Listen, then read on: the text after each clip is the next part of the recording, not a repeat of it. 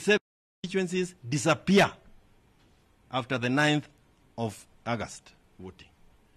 And these gentlemen, if they are, did not even bother to address that issue when they were sharing power. BBI had given us life in this country. I come from Mount Kenya region.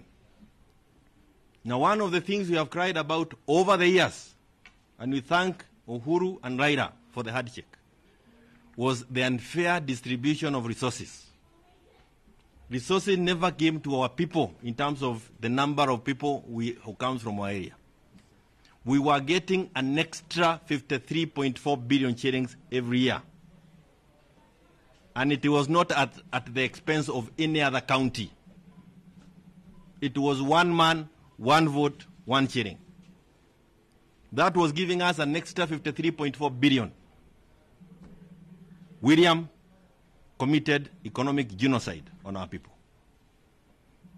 And I want to tell you, we will not forgive him. Wacha hii kusukuka na sukuka hapa kufikiria ni siasa. You can't take money from people when your others are getting more and nobody is taking from the other, and then you deny us.